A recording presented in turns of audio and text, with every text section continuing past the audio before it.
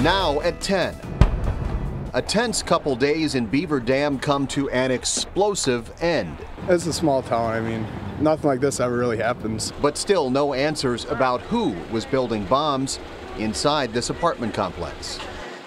Investigators do know a man died while making those bombs. They still don't have him positively identified. That man left behind an apartment full of explosives and chemicals he was using to make even more bombs. His body was carefully removed from the scene last night. The next task, what to do with all of those bomb-making chemicals. State, local, federal law enforcement all came together. They decided the safest plan was blowing them all up where they sat. Given the volatility of the materials, they were successful in detonating those materials and didn't have any secondary explosions, so we consider that a good achievement and a good outcome.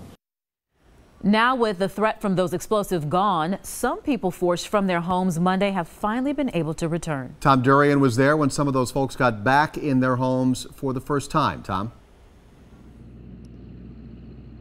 Yeah, Stephen Shannon, some of them learned at that meeting across town tonight that they could come back here to their apartment complex. Many of them rushed across town here, anxious to get back home. Carissa Crean is back inside her home for the first time since Monday. We can actually sleep in our beds. She and other Village Glen residents will come home to this, a giant hole in Building 109 just across the parking lot.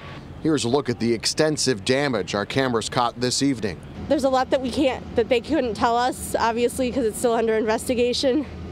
But we can go home. And that's really all you wanted to hear. That is all I wanted to hear. Those in the building where the explosion happened aren't as lucky. Our apartment's here, his apartment's over here on the opposite side in the back. Beth Ann and Reed will be spending another night in a hotel with their 11-month-old daughter. This is all we have to our name right now. They'll likely need more room in their SUV to take more from their apartment whenever they get back in. They said pretty much the building might, depending on how bad it is, they might have to tear the whole building down at some point. I'm so happy everybody is safe.